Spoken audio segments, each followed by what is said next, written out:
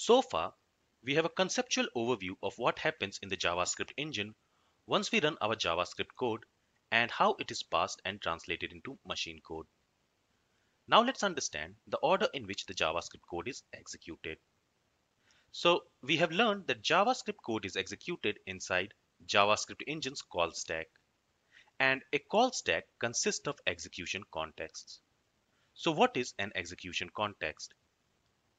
Well, execution context is an abstract concept, but we can say that an execution context is an environment inside which a piece of JavaScript code gets executed. It's like a box or a container that stores all the necessary information like local variables, arguments, etc. for a piece of code to be executed. Let's understand this with a very simple example. So here we have a very simple student details function. Now, when this function is called, a box will be created inside the call stack. And inside this box, all the variables, arguments, and other information related to this function will be stored. And then the logic of this function will be executed inside this box. For example, this student details function is taking two parameters, student ID and name. And for these two parameters, while calling the function, we are passing these arguments. So these arguments will be stored inside this box. Similarly, inside this student details function, we are also declaring this university and campus variable. So these variables will also get stored inside this box. And the logic of this function will also get executed inside this box. And like this, for each function, a box will be created in the call stack. And all the information related to that function will be stored and executed in that box. And this box is called as execution context. Okay? Inside this execution context, a piece of JavaScript code gets executed. Now, we will learn more about execution context in great detail and how it is created and what it stores in our next lecture. For now, you just need to remember that an execution context is like a container which stores all the necessary information in order to execute a piece of JavaScript code. Okay? And with this, let's now understand how a JavaScript program is executed by JavaScript engine in the call stack.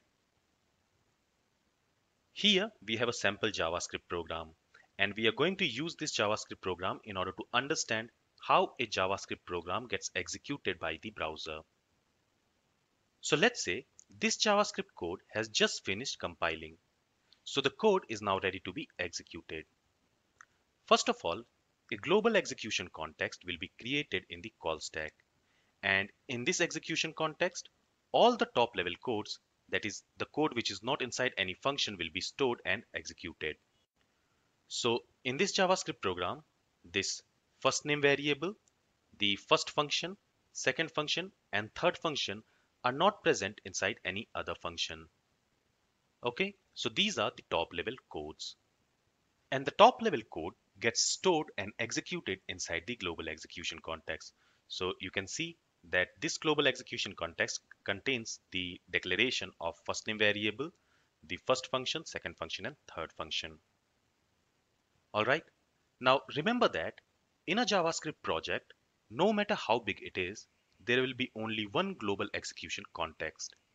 It's always there as a default execution context where all top level code will get executed.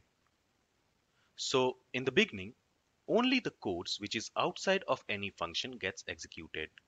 And this makes sense because the code inside the function should get executed only when the function is called. And once the execution of top level code is finished, functions finally start to execute as well.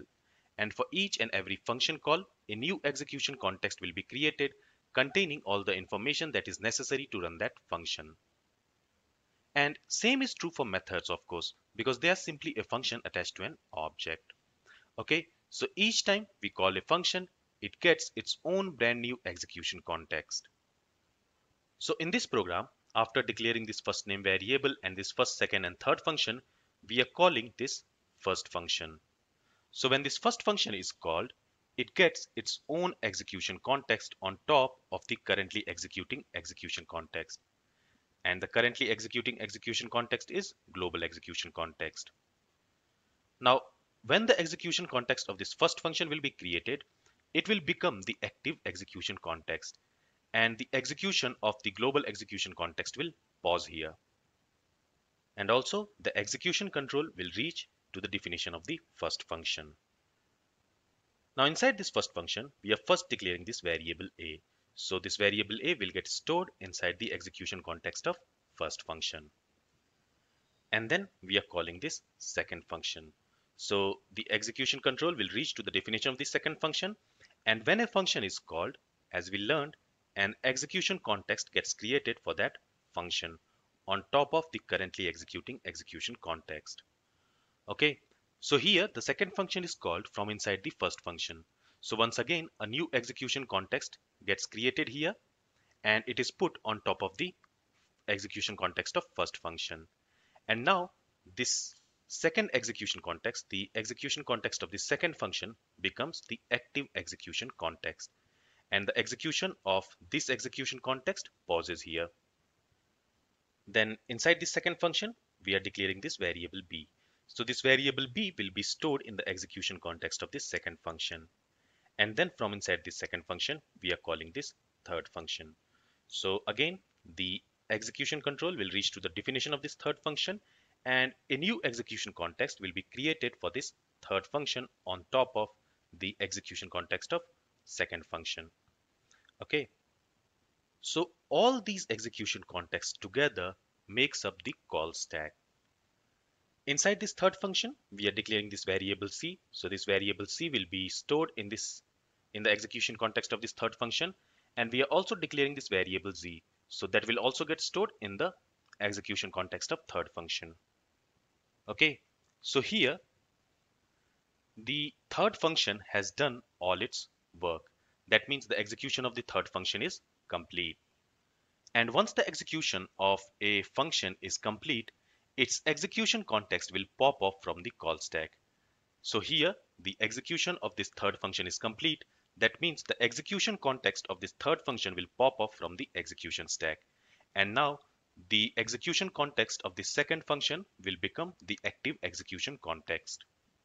And the control will reach to the place from where we call the third function. Then inside the second function, we are declaring this variable y. So again, it will get stored in the execution context of second function. And then the execution of the second function is also complete. That means the execution context of the second function will also get popped off from the execution stack.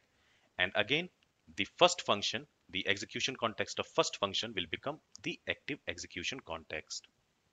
Okay, so we are back to first function. Here also same thing happens. So this variable x will be stored in the execution context of first function, and then the execution of this first function is also complete. And since the execution of this first function is complete, the execution context of this first function will also get popped off from the execution stack. And like this, we executed all three functions and popped them off from the stack when the function finished its execution. And now the global execution context is again the current execution context. When all the functions are done executing, the JavaScript engine will basically wait for the callback function to arrive so that they can be executed. And the program will stay in this state forever until the web application is closed. That is, when the browser in which we are rendering the web page is closed.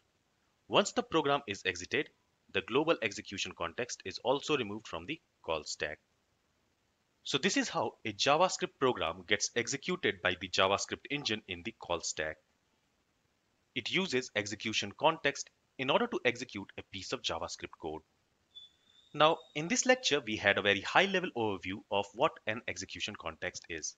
But in the next lecture, we will learn how this execution context gets created by the JavaScript engine.